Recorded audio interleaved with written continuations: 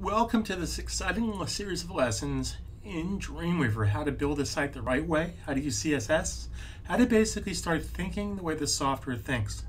Now, if you're here for a reason. You're here to learn the right way. I've been doing this for 26 years. If there's a quicker, faster way to learn this stuff, I'm the person to go to. I teach every single Apple, Adobe, WordPress, technique, trick, SEO, Google. I do it all. I've been doing this for a long time, totally self-taught. Do I make mistakes? Not in my teaching, but I've made mistakes in trying to do things, and that's how you learn from your mistakes. So I'm going to share with you an experience that you probably never had before. I'm going to involve you in the thinking process. We're going to build a very sophisticated website with responsive design, CSS3, media query rules, but we're going to do this without hand coding, one step at a time. Now, the first thing we're going to need to do is tell Dreamweaver where our website is going to be kept. This is something called defining the site. Now, of course, this can be any place on your computer. I'm going to be very, very simple and put it on my desktop. Okay, if you're on Windows or Mac, you have a desktop. So from the File menu, File New, we're going to make ourselves a new folder.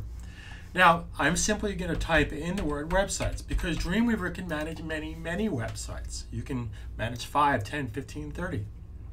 Okay, so inside that website folder, we're going to create a folder for the website that we're about to create, and that's going to be called our root folder. Our root folder is basically the homepage directory for your website. I'm going to double click that folder, and inside this folder, File New, anything about a file is under the File menu, File New, and to save some time, I'm just going to paste the name of my website.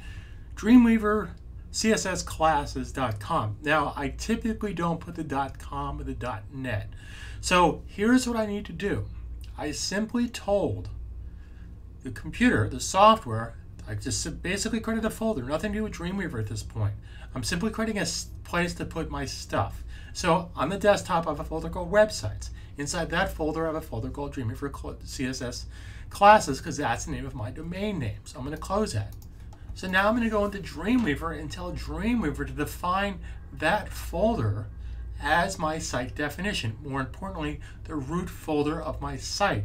Therefore, when I do FTP, which stands for File Transfer Protocol, in case you're on a game show and you get asked that question, it's very important to know that. So I'll be able to share with you how to FTP, to upload files, download files, and track your files all through Dreamweaver. Now, for those of you that are new to the web, that's great. New to Dreamweaver, that's good too. But you probably have a lot of bad habits. I'm going to teach you the right way of how to think, how to get things done, how to save time, and basically how to charge a lot of money for your work. Because time is money.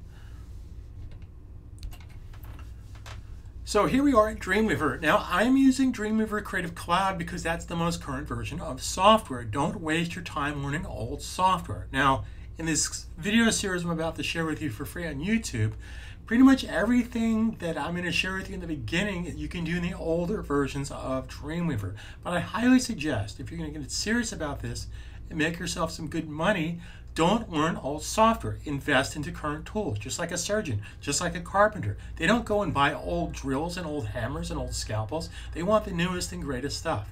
So, here's how the software thinks. What we need to do is define a site. So software, window-based software, window-driven software, whether it's Mac or PC, Windows, is based on choices. Software simply comes down to choices. That's how you learn. That's how you think about the software. So based on these choices, how are we going to define a site?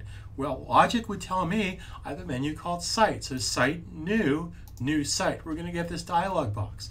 Now again, to save some time here, I'm just going to paste in the name of the site.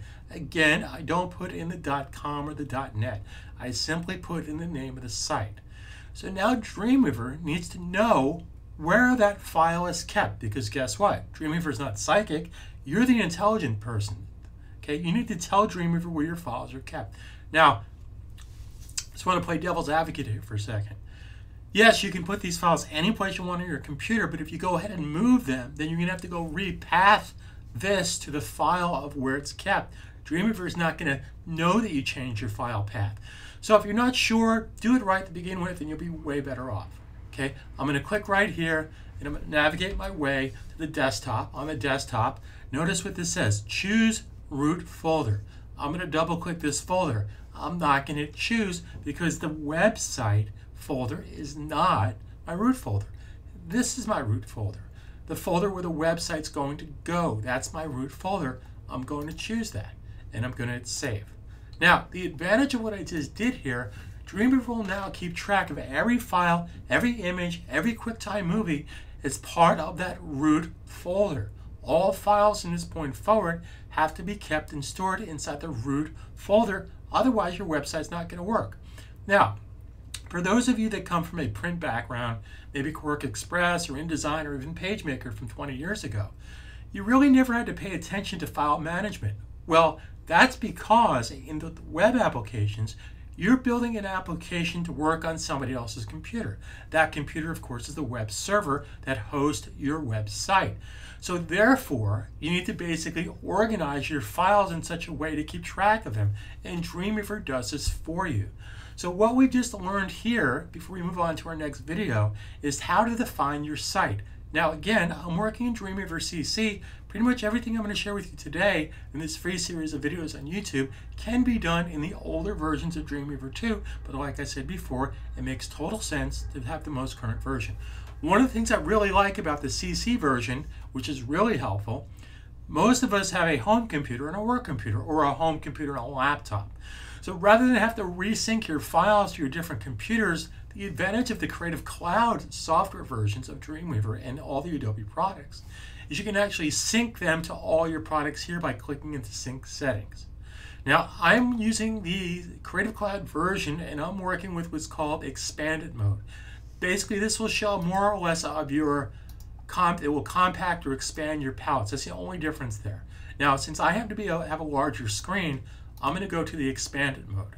Okay, so in our next video, I'm going to share with you how simple it is to set up a website, responsive design website, because we're going to do it right from the beginning, how to do this whole thing using no hand code. So stay tuned.